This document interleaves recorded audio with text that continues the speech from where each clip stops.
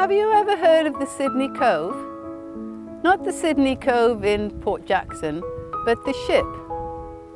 Well, it was here in the Furneaux group of islands, bordering Bass Straits north of Tasmania, that in 1797 the ship, Sydney Cove, was put aground to save her crew and her cargo of more than 7,000 gallons of rum and china goods, candles, soap, and even some leather goods.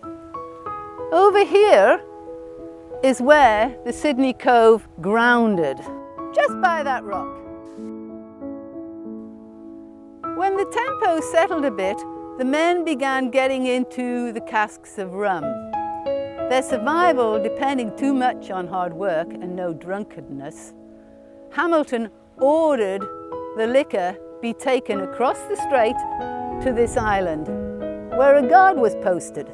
Of course, this island later became well known as Rum Island.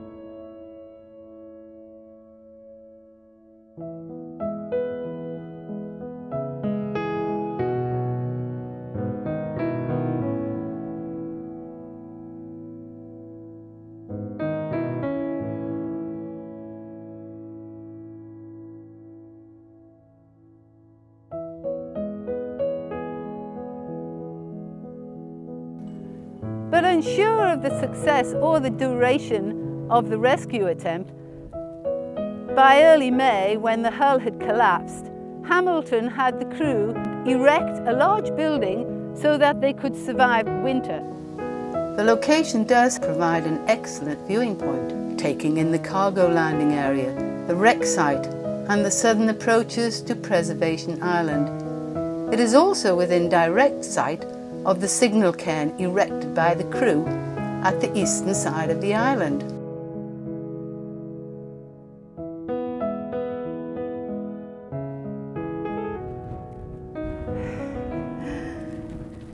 Just look at this view. This is where the signal lookout was set up to look for a ship.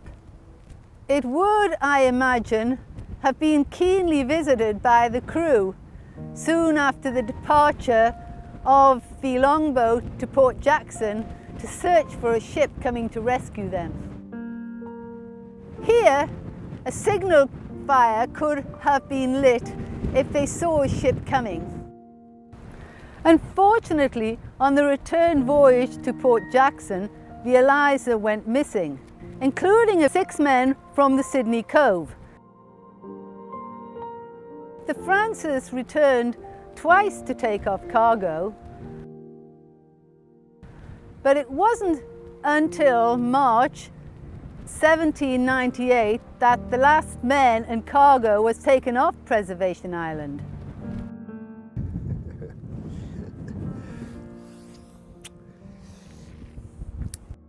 Wonderfully beautiful Preservation Island that's so steeped in early Australian history. From the very first moment we stepped on the shore and beheld the actual location of the Sydney Coves, our imaginations were ignited. And each time we returned, we have gleamed even more of the drama that took place at this location more than 2 centuries ago. Now, few know of its importance, for it was here on the rescue that Matthew Flinders perceived the sizable seas and had the notion that a strait separated mainland Australia from these islands. And on his return to Sydney, it was that firm belief of his that convinced Governor Hunter to lend him a ship. And thus, a year later, George Bass and Matthew Flinders not only became the first to sail through Bass Straits, but they were the first to circumnavigate Tasmania.